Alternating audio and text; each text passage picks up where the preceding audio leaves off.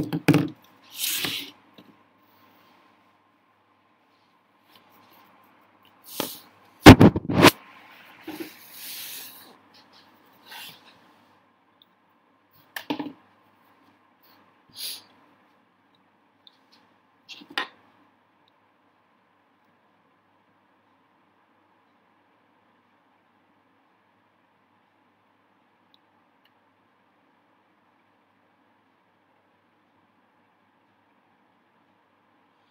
everyone, good evening.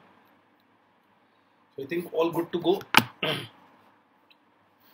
Let us start with the first question. And this is a revision based session for you. Hi everyone. Hi. So a 24-year-old male presents with the ulceroproliferative uh, growth over the glands and the profuse. Answer the question with respect to the image given below. Okay. What is the answer? Tell me. Yeah. Hi. Hi everyone. Okay. So this is a very good question. What is the answer for this question? A, B, C, or D? Let us try to understand the basic points by revising this topic. Let us try to complete this. Okay. So first we'll discuss about the concept of CA penis. So I'm going to enlist some important topics which are very important for your NEET and next. So the first topic that we are going to discuss is the concept of CA penis. When we are talking about CA penis, the most important thing that we have to understand is that it is of two types. The carcinoma penis is of two types. Either it is in situ or it is invasive. So either in situ or invasive. Now when we are talking about in situ, we have two types of in situ. The in situ involving the glands, the profuse, or non-keratinized penile shaft. Non-keratinized penile shaft. What is the term for this non-keratinized penile shaft, glands, and profuse induced carcinoma in situ? Answer is, this is what is known as erythroplasia of Curat. So this is what is known as erythroplasia of Curat. I hope you must have heard of this term, erythroplasia of Curat. Next is, let us talk about the invasive cancers. When we talk about invasive cancer, what do you, there is one more. If it is carcinoma in situ involving the keratinized penile shaft, what is this known as? Come on, tell me. Keratinized penile shaft. This is known as a Bowen's disease. This is Bowen's disease. Are you getting? Now, here only let us finish the management also for them. Yeah. So let us see what is the management. There's a power cut and the AC is not working. It's very hot in Delhi. So the management is very simple. We are going to go for wide local excision with 0.5 centimeter margin. So wide local excision with 0.5 centimeter margin is the, you can say, the ideal management. One very important thing that we all have to understand. Apart from this, or you can also go for 5-fluorouracil application, that is topical 5-fluorouracil, or you can also go for radiotherapy, or you can go for laser ablation. These are the standard management protocols that we have. Now when you talk about the invasive cancer, let us talk something about the invasive cancers also. The most common site, so let us start with the invasive cancer here. I hope non-invasive is absolutely clear. So the invasive, the most common type that we have, what is the answer? Answer is SCC. The most common site that we have, come on, answer is the glands, greater than profuse, greater than glands, plus prefuse, greater than glans plus prefuse, and this is greater than penile shaft. This is what. Now when we talk about the staging, if you see, this question is all about staging. Yeah? So let us talk about the concept of staging.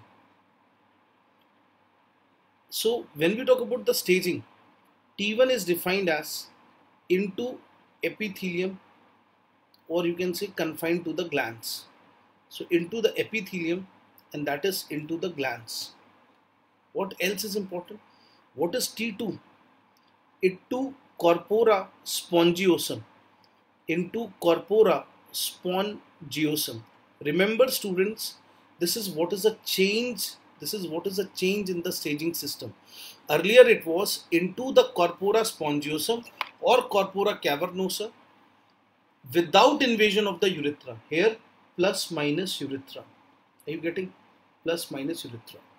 What is T3? Into corpora cavernosa. This is a great update.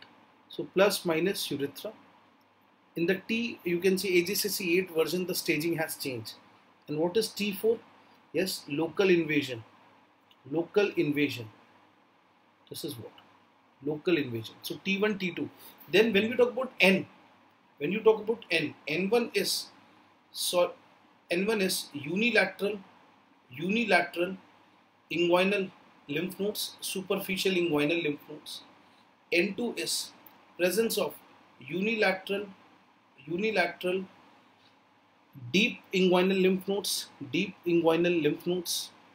or you can say bilateral superficial inguinal lymph nodes. And then N3 is unilateral or bilateral.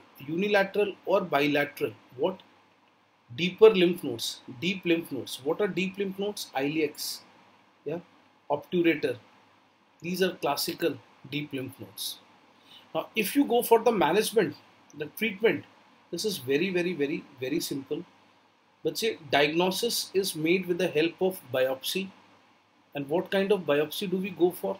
We go for punch biopsy, or you can go for incision biopsy, or simply you can also go for excision biopsy. So these are the three ways you can do the biopsy. Very simple. The next very important thing is, बच्चे, the treatment involves wide local excision with 1 to 2 centimeter margin. Earlier it was 2 centimeter margin. Now we have accepted a 1 centimeter, just like oral cancer. Plus minus inguinal lymph node dissection. Inguinal lymph node dissection. Now the question is, when are you going for that inguinal block dissection? This is done for T2 and above. This is done for T2 and above. So let us try to understand this. Let us try to understand this question. The question that we have seen. Erythroplasia of Curat is carcinoma in situ. Absolutely true. This is absolutely true. If you see, glans is the most common site. Absolutely true. Inguinal block dissection is done for T2 and above tumors. Absolutely true. Corpora spongiosum is involved. If it is involved, is considered T3. No, it is T2. So this is wrong. The option C is wrong. So we have revised the topic. Along with this, we have completed this. Let us move forward. Yeah. Let us talk about this question.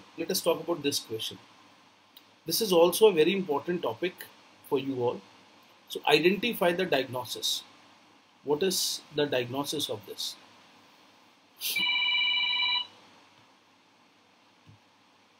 What is the diagnosis?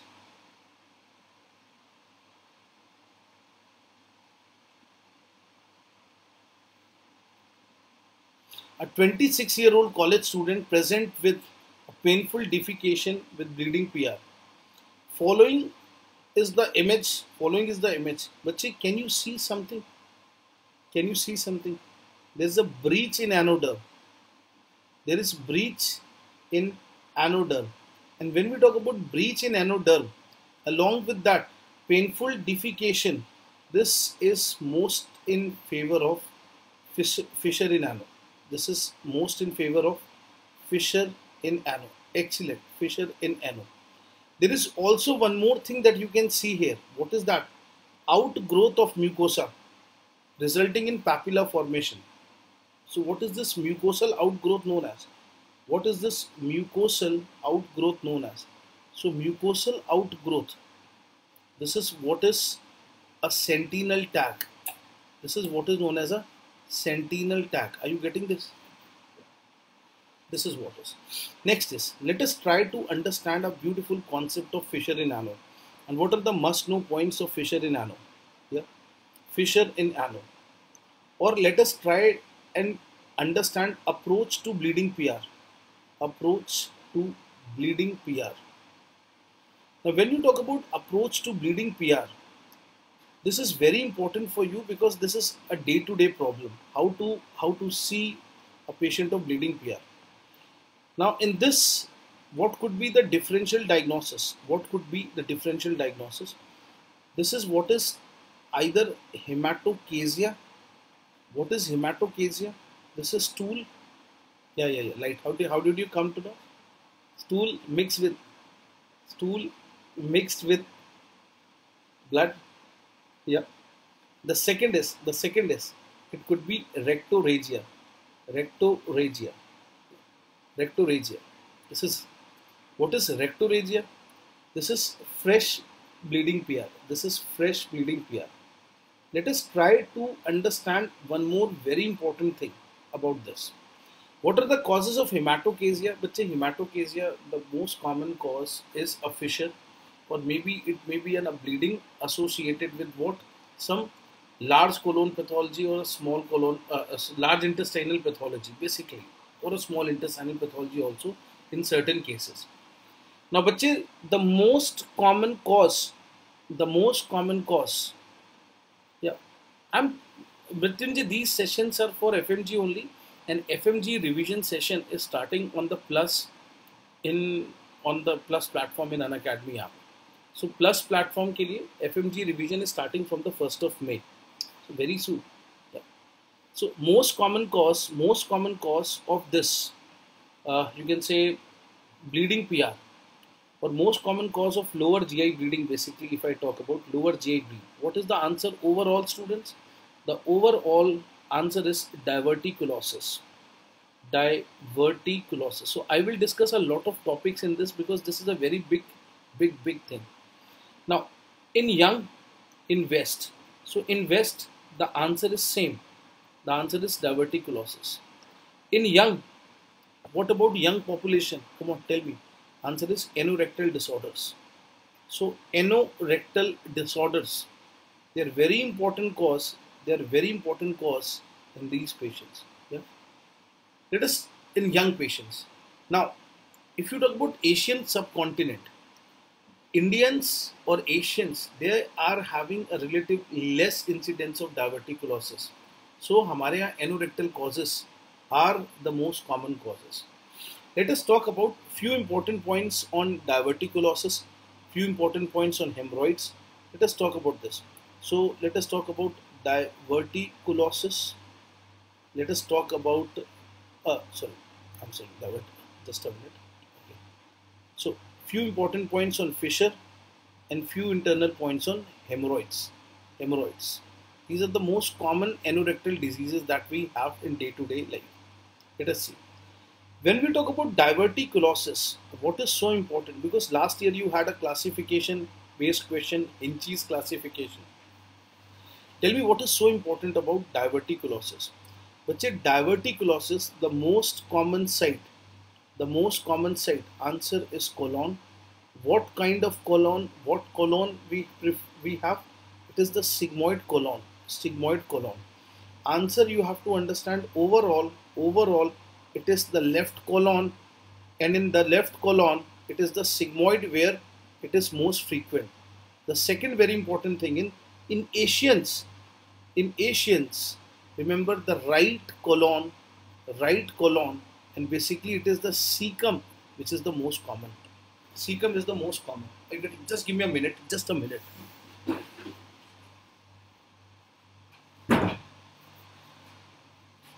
Okay. Next is one very important thing about the etiopathogenesis of diverticulosis is how this diverticulosis happens. Now the concept of diverticulosis is associated with one very important thing. In elderly, there are two things. First is constipation. There is constipation, and then second is hyperelastosis. Hyperelastosis. Now, how can you relate this hyperelastosis and constipation with diverticulosis? The second important fact that you all have to understand, that diverticulosis in case of sigmoid colon, this is a pseudo. So colonic diverticulosis is a pseudo diverticular. That means not all the layers are involved. Now try to understand this very beautiful fact. Do you know that if you see a colon, the colon is identified by its hostrations, yeah, by its hostrations, and the hostrations are always interdigitating. And whenever the fecal matter is moving, out, what will happen? This colonic wall will come close and form a compartment. So what is this compartment phenomena known as? This compartment phenomena is known as tonic segmentation and rhythmic contraction. Students, it has been asked in PGI Chandigarh a lot of times. Now we don't have PGI Chandigarh, but their favorite topic, one of our favorite topic was diverticulosis. Since INICT is there on the corner, you may get all except are true. So tonic segmentation and rhythmic contractions, they are very, very, very important thing. That is utility tool or utility concept of the colon. Now what will happen during this tonic segmentation and rhythmic contraction? The colon will absorb the moisture, and during this it absorbs moisture, and that is why if you don't defecate, yeah, the stool will become harder. Now what is the concept of hyperelastosis? Now this is very important. If there is high meds education, hi, God bless you. So when we talk about hyperelastosis, there is increase in collagen 3.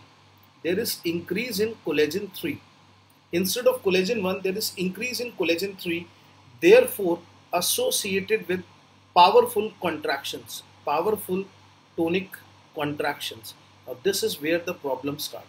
Why? Because this phenomena of tonic segmentation and rhythmic contraction has always been present in the patient's life, right from the kid age up to the elderly. Ye phenomena of tonic segmentation and rhythmic contraction was there.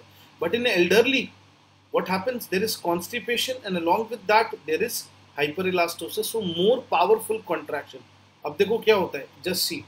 I will share one diagram. I'll try to show you something. Now बच्चे, this is the mucosa, and then we have submucosa. Try to understand, this is the submucosa,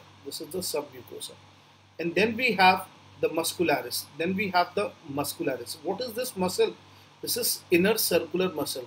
And then do you know that outer you can say longitudinal muscle has constricted itself to form the tenae.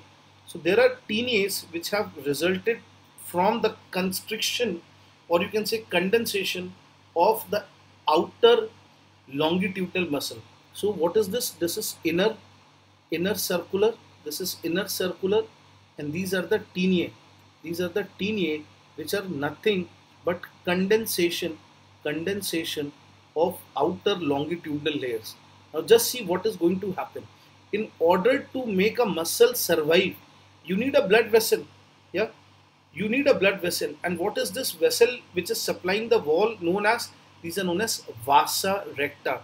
So always remember, there are vasa rectas which are traveling into these tenaes. Are you getting this? There are vasa rectas.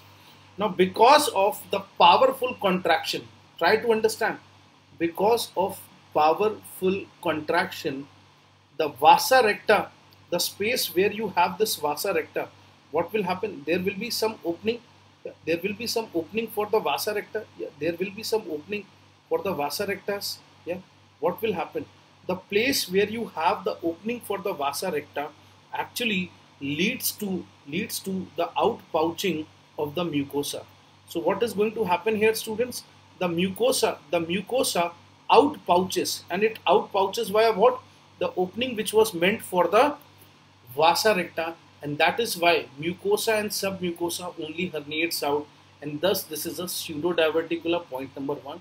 And this is the concept why constipation leads to this thing in case of, you can say, colon. Are you getting? This is a very simple concept. Don't mug up the things. Now, what is the sequels? What is the complication associated? So, presentation of diverticulosis. Presentation. The patient might remain asymptomatic. Point number 1. The patient, I hope this concept of tonic segmentation, rhythmic contraction and powerful contractions clear to you people. Yeah. So, it is not.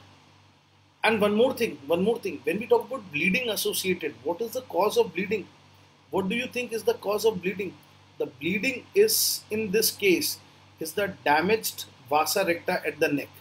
So damaged vasa recta leads to bleeding. Vasa recta at the neck of diverticula, which leads to bleeding. Is that clear? Next, so they may remain asymptomatic, or the most common is diverticulitis. Diverticulitis. Then third is, it might go and result in fistulae. Yeah, fistulae. So when you talk about fistulae, it could be colocolic, it could be you can say vesical. Yeah, it could be coloileal. A lot of. This is what is the result. Yeah. Next is colo. We have seen the fistulae. The fourth is perforations. Yeah, rarely it can lead to malignancy. Rarely it can lead to malignancy. Students, when we talk about diverticulitis, we have a grading system for this, and that was asked in exam last year. When you talk about the grading, what is the grading? Yeah, Maruti, very good. What is the grading system that we have? We have a Hinchis. And modified Hinchis. What do you mean by modified Hinchis? देखो, the first is grade 1. This is pericolic abscess. And this can be drainable. Then second is a distant abscess. So abscess away from the site of, you can say, diverticulosis. Very good. The third is yeah, purulent peritonitis. That means the pus is causing the peritonitis. Purulent peritonitis. And then we have type 4, that is feculent peritonitis. Now, how is this feculent? This is associated with perforation. So feculent peritonitis. When we talk about this concept of Hinchis, this tells you that 1, 2, and 3. If you talk about the treatment, you have the conservative treatment.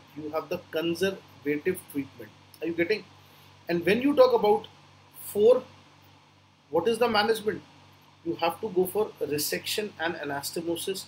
When you talk about resection plus anastomosis, what is the resection that we do? We go for left hemicolectomy, or in certain cases, you might go for only distal sigmoidectomy. This is very important. So left hemicolectomy or distal sigmoidectomy, point number 1. One very important thing that we all have to understand is, what is the conservative management? Antibiotics, and along with that, long-term PPIs.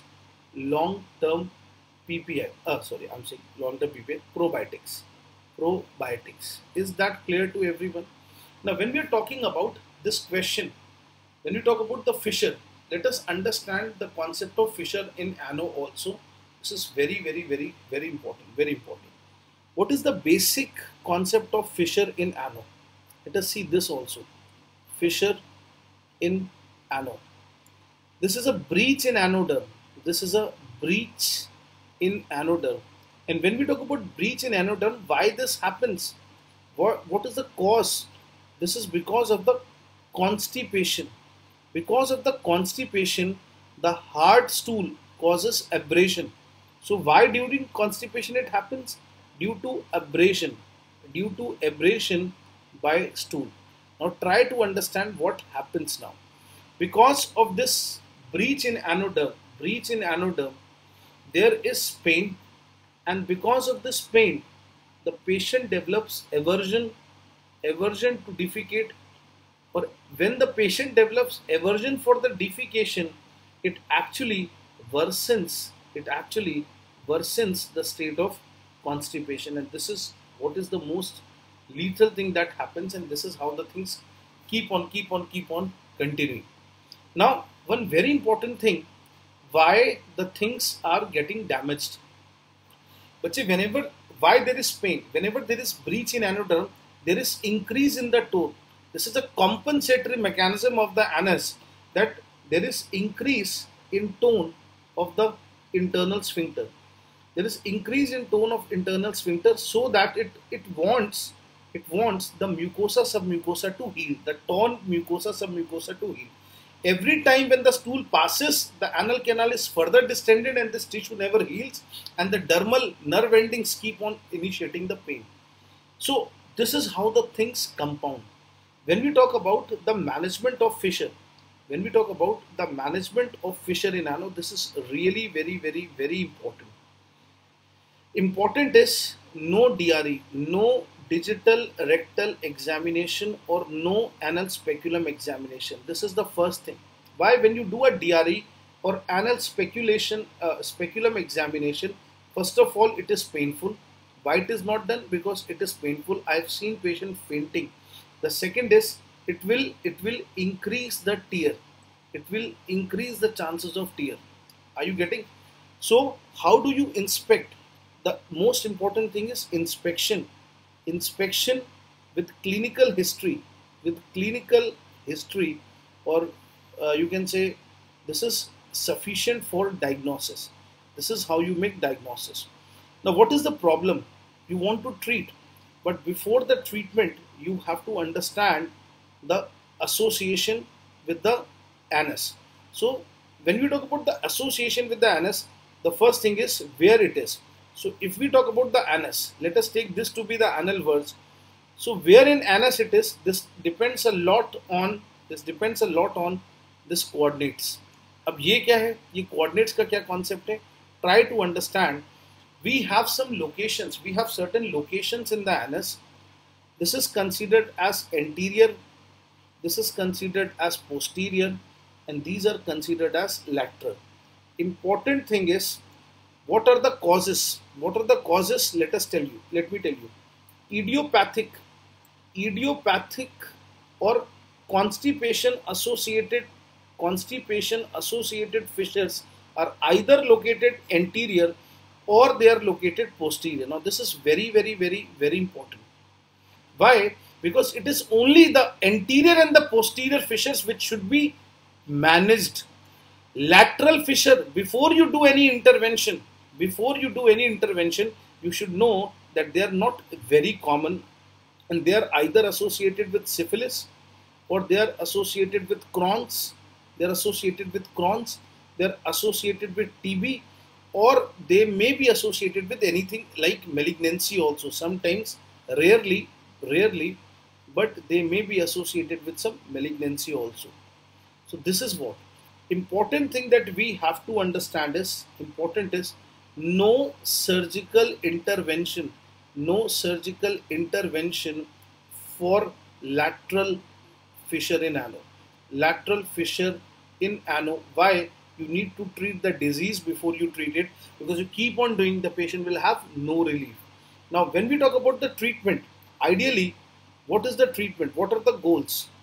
The patient is having pain. So how can you reduce the pain? The pain can be reduced with the help of analgesics, point number 1. But in analgesic, also there is a limit. Sitz bath. I hope you must have heard of sitz bath.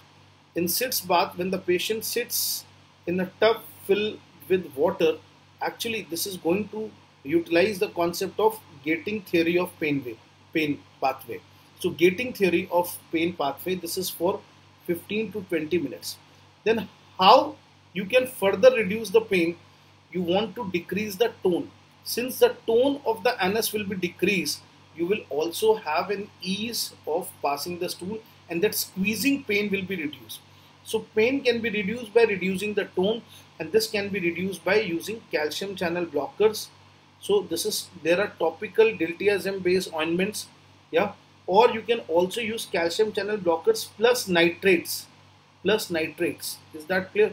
So calcium channel blockers alone or calcium channel blockers with nitrates. Along with that, how you can reduce the pain by using the stool softeners, and therefore decrease the constipation. This is how. But decreasing the pain with calcium channel blockers or calcium channel blockers with nitrates, this is what is known as chemical sphincterotomy. If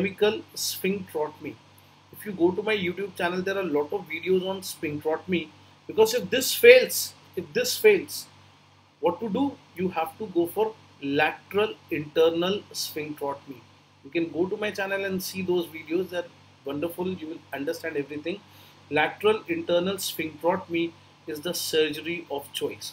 Yeah, it is the surgery of choice.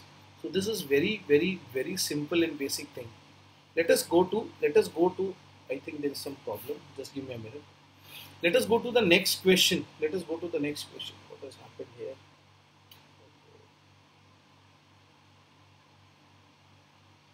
I'll take 1 minute. I think there's some problem. Yeah. So let us go to this.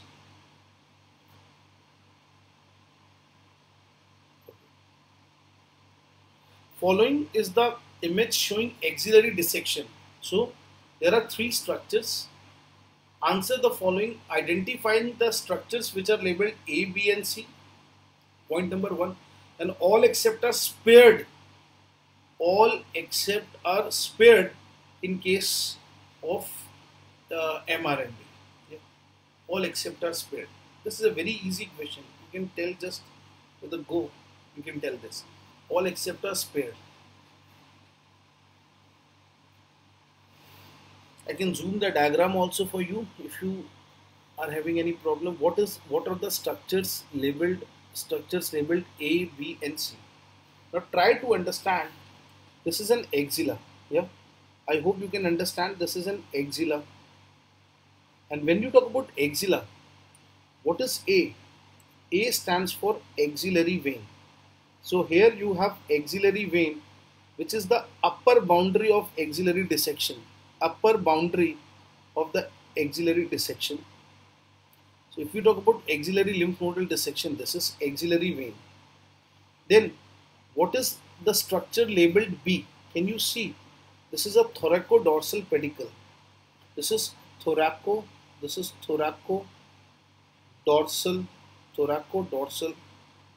pedicle. Then what is the structure labeled C? What is the structure labeled C? If you see carefully, here you have a long thoracic nerve. So long thoracic nerve. And what is this long thoracic nerve better known as? Nerve of Bell. This is known as nerve of Bell. And actually what is it? This is a nerve to serratus anterior. Injury to this will result in winging of scapula. Are you getting this? Also remember, the thoracodorsal pedicle will mark the lateral boundary. Of the dissection. So lateral is by this. Then who is going to mark the inferior boundary? The inferior boundary is actually contributed by angular vein. Point number 1. The second is, you can say, the latissimus dorsi. When we talk about the medial boundary, who will form the medial boundary, students? The medial boundary is formed by, answer is the rib cage. Also here, if you dissect it more deep, you'll get to see coracoacromial ligament. When we talk about coracoacromial ligament, what is this coracoacromial ligament better known as? This is known as Halsted ligament. So this is what is the territory from which you will dissect the lymph nodes. This is what is a territory from where you will do the axillary lymph node dissection. The important thing is, more than equal to 10 lymph nodes should be harvested. At least they should be harvested. This is what is the classical concept of this. Now, if you see in this structure, what is this type of mastectomy? This is MRND. What type? Can you see with this retractor? I have, this is my own surgery picture. I have retracted the P minor. So there is retraction of the P minor, and if you do retraction of the P minor, this will be known as Auschin clause. So what is this surgery better known as? This surgery is better known as Auschin clause type of mastectomy. Are you getting? So let us try to understand few important things in this concept. Okay. So the answer for this is P minor. Not always do we spare P minor. In the Petty's type of mastectomy, you can resect it off. So let us quickly see 2-3 important points on this concept. Mastectomy, when we talk about mastectomy, what are the types of mastectomy?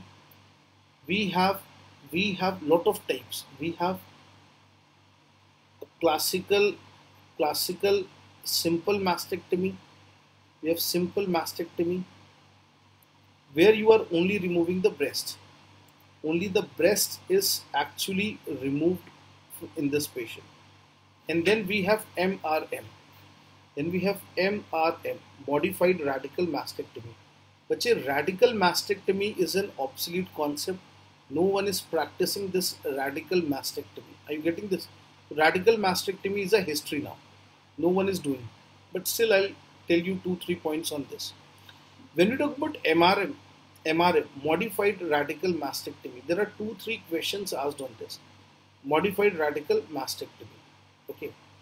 What is the first important question? What is the incision that you make for these patients? The incision that we make for this patient is elliptical. We make an elliptical incision. What kind of elliptical incisions you make? You make elliptical transverse incision. So this is the mass. If this is the mass, this is elliptical transverse incision. And when we talk about elliptical transverse, this is what is known as a Stewart's incision. Stewart's incision. Are you getting? Stewart's incision. Then we have something which is known as elliptical oblique incision. So this is where the elliptical oblique incision comes into role play. Yeah, elliptical oblique. So elliptical oblique, what is this known as? This is known as Orr's incision. This is known as Orr. So one thing is clear, this is the concept of incision. But in a radical mastectomy, why radical mastectomy became obsolete? The incision that was made for radical mastectomy was also not justifiable. It was a square incision. We used to make a square incision, and if you make a square incision, therefore the skin approximation never happened. So when you do a square incision, the skin approximation will never happen, and therefore a flap reconstruction required every time you do this. So flap reconstruction done. So nowadays that is the reason why radical mastectomy became obsolete. Then when we talk about radical mastectomy, why it was radical mastectomy? The structures resected were P major also, P minor also. Over the time in MRM, you remove the breast, you remove the axillary lymph nodes, yeah, and plus minus you do resection of the P minor. P minor is resected. Why P minor is resected? The question is, sir, what is the need? Answer is, it is needed to access the central and the apical group of lymph nodes. Central and the apical lymph nodes. Tennis racket incision, बच्चे, is made for benign pathologies. But since you have asked, let me tell you, tennis racket कहाँ use करते हैं? Tennis racket. This is done for single duct pathology, for single duct nipple discharge. So when you have a single duct nipple discharge, when you have a single duct, like let us take in case of, have you heard of intraductal papilloma? So suppose this is the duct from where you are having a true polyp, and this polyp is causing a bleeding. Yeah, So what is the first thing that you will do? You will bring in a guide wire. A malleable guide wire is brought in here. Let me use a different color. Okay. Try to understand this. So let me see. This is a guide wire. I'll get a guide wire. I'll insert this guide wire. Now over this guide wire, I will plan my incision. So this is a circumferential incision around the orifice, and then I will extend it behind. So if you see, it mimics that tennis racket concept. So tennis racket concept of incision is made for single duct nipple discharge and benign causes. Benign causes. Is that clear or no? When we talk about the benign causes, we also have two other incisions. What are the two other incision? We have a Webster's incision. We have a Webster's incision. So for benign breast diseases, we have Webster's incision, students, and we also have Gaillard-Thomas. We have Gaillard-Thomas incision. What is the concept of Webster's incision and Gaillard-Thomas? Do you know, in benign breast diseases, the paramount importance is given to cosmesis. So if you give the incision, if you make the incision along the nipple areolar complex, this is what type of incision? This is a circumareolar. This is a circumareolar incision, and this is also known as Webster's incision. Webster's incision. The second variety is if you make the incision along the inferior memory crease. Inferior memory crease. That is what is known as, this is inferior memory crease. This is Gaillard-Thomas. So these are the incisions that we make for the benign. I hope that is clear case. Now one very important thing is MRM. What are the types of MRM that we have? MRM is of three types. What are the three types? We have a Petty's. What is a Petty's variety? Petty's variety where there is division of P minor. So division of the P minor in order to access into the, you can say, the apical group of lymph nodes. And then we have Scanlon. What is Scanlon, students? Scanlon variety is a variety where you actually don't resect, but rather you split. So splitting of P minor to gain access into the, you can say, apical compartment of the lymph nodes. And then we have Auchincloss. When we talk about Auchincloss, this is where we do retraction of the P minor. This is how the things are different. I'll quickly show you one surgery where you will be able to see this concept of Auchincloss also. Just give me a second. So, okay, try to see this surgery. This is a specimen of MRM. And this is how the things are done. Now, if you see, this is the, what is this muscle? Let me tell you this muscle. This is pectoralis major. A muscle, this is what is P minor. So let us see this question. It is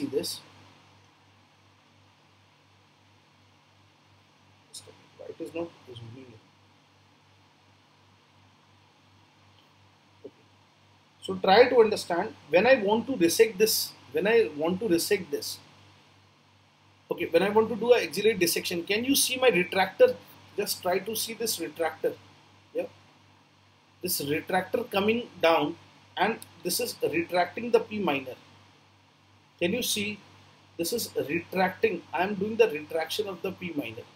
So if you see, if there is a retraction of the P minor, this is going to give you access to the lymph nodes. So this is what is the classical way. Can you see? You can see the lymph nodes, and I'm harvesting the lymph nodes. So there is no need to remove this.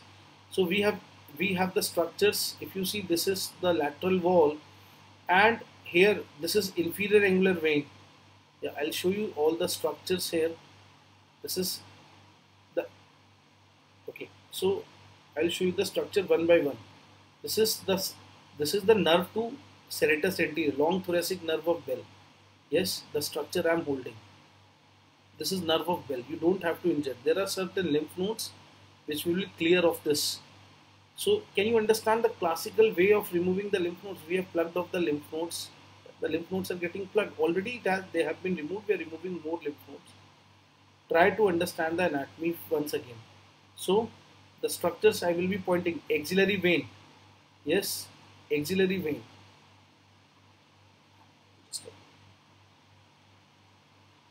Just see. So in this video, if you see, this is axillary vein, this is axillary vein, this is thoracodorsal pedicle. Here you have angular vein. This is the nerve to serratus anterior. This is the rib cage, and this is the place from where you dissect the lymph nodes. So I hope that is clear. Let us move forward. Let us move forward and go to the next question. Okay. So I hope this is all for the day, and tomorrow at 2 p.m. I will take a class, and then 10 p.m. again I will take a class. So this is going to be there for next 3-4 days. Every day I will be taking 1 hour class, morning, evening for you. So I hope you enjoyed, and do join the Unacademy Plus using the code Surgery Live. You can also use the code Dr Dixit. Do follow me on Unacademy so that you don't miss notification of my classes. So till then, bye bye. I hope you enjoyed this session, and I'll be getting more such interesting